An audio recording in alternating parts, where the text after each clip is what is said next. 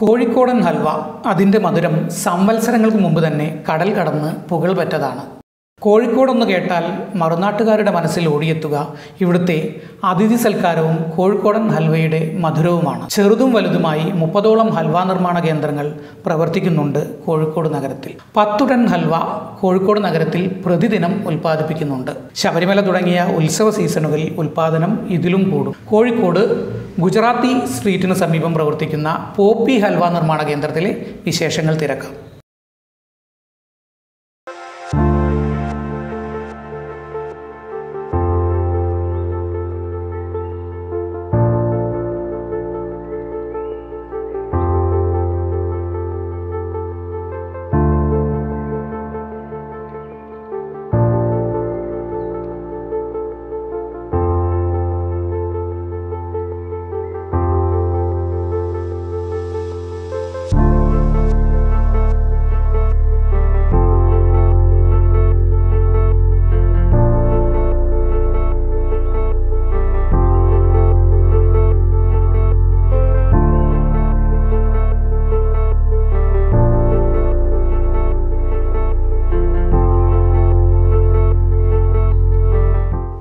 ഒരു 15 തരം ഹലുവകൾ പോപ്പിൻ്റെ അടുത്തുണ്ട്.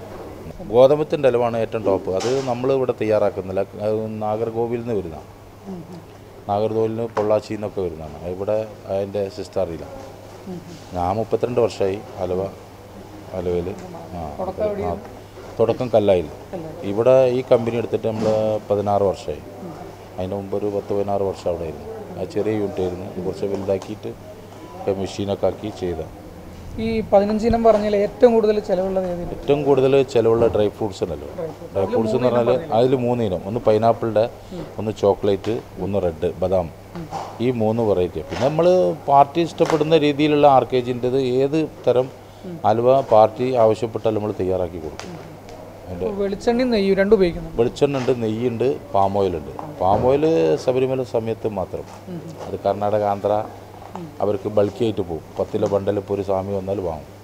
അവർക്ക് വില കുറഞ്ഞാൽ വാങ്ങും. ചില വെളിച്ചെണ്ണ ഉപയോഗിക്കാറില്ല, അത് പാം ഓയിൽ.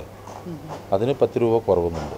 ചില സ്റ്റാർട്ടിങ് തന്നെ 60, വെളിച്ചെണ്ണ സ്റ്റാർട്ടിങ് 70. 10 രൂപൻ്റെ മാർജിൻ വ്യത്യാസമുണ്ട്.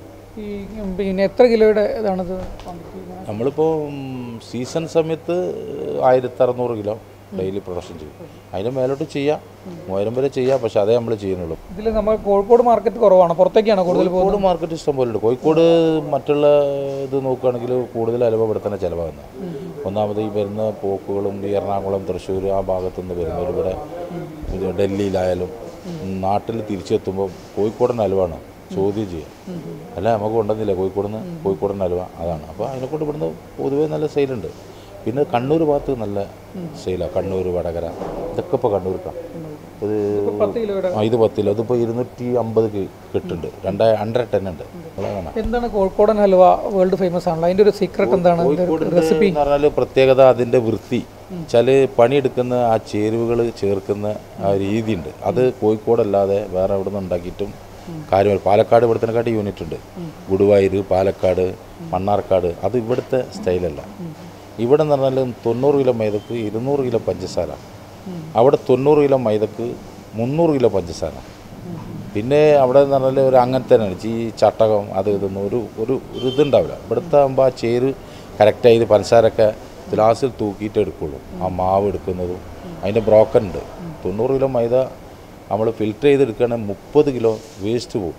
പൈനാപ്പിൾ, ഇളനീർ, ഗോതമ്പ്, ഡ്രൈ ഫ്രൂട്ട് തുടങ്ങി 10ഓളം ഇനങ്ങളുണ്ട് ഹൽവയിൽ. പച്ച, കറുപ്പ്, മഞ്ഞ, ചുവപ്പ് തുടങ്ങി കളറുകളിലും വൈവിധ്യങ്ങളേറെ.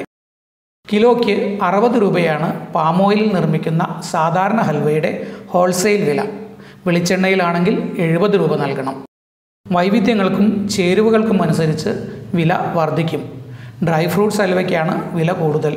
കിലോയ്ക്ക് 150 മുതൽ 200 രൂപ വരെയുണ്ട് നിർമ്മാണ കേന്ദ്രങ്ങളിൽ ഡ്രൈ ഫ്രൂട്ട്സ് ഹൽവയുടെ വില. ഈ വില കേട്ട് മോഹിക്കേണ്ട. ബേക്കറികളിലും ചില്ലറ വിൽപ്പന കേന്ദ്രങ്ങളിലും എത്തുമ്പോൾ വില ഇരട്ടിയിലും അതിലേറെയുമാണ്. ഏറ്റവും കുറഞ്ഞ ഹൽവയ്ക്ക് കിലോയ്ക്ക് 120 രൂപയെങ്കിലും നൽകണം ചില്ലറ വിൽപ്പന കേന്ദ്രങ്ങളിൽ. മൊത്തമായി എടുക്കാൻ തയ്യാറാണെങ്കിൽ നിർമ്മാണ കേന്ദ്രങ്ങളിൽ നിന്ന് നിങ്ങൾക്ക് ഹൽവ ലഭിക്കും. ചുരുങ്ങിയത് 10 കിലോയെങ്കിലും വാങ്ങിക്കണമെന്ന് മാത്രം. ഒരു 10-40 കൊല്ലായി.